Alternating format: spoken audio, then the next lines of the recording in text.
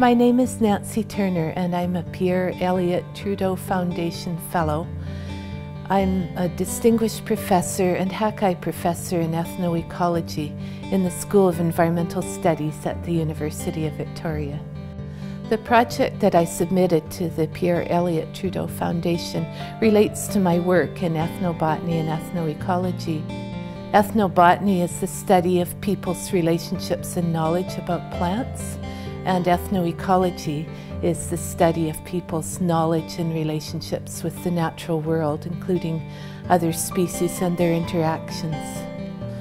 My project with the Pierre Elliott Trudeau Foundation will give me the opportunity to discuss some of these important issues around the role of ethnobotany and ethnoecology in the legal arena with First Nations leaders and knowledge holders, with legal experts, and with others in the field of ethnobotany and ethnoecology.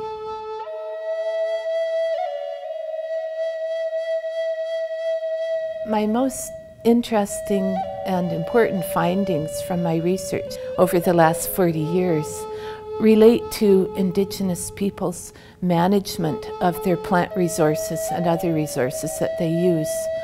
Plants are very important to First Nations cultures. They knew how to encourage and promote the growth and productivity of plants. And I think this is a very important aspect of their land use rights and title.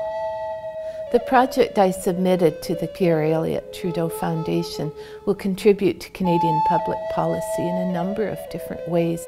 In 2014, there was a landmark Supreme Court decision for the Tsilhqot'in Nation in British Columbia, and I was involved in an earlier part of those deliberations and presented what I think was important information on the Tsilhqot'in's relationship with plants and their use of plants that contributed to the overall decision.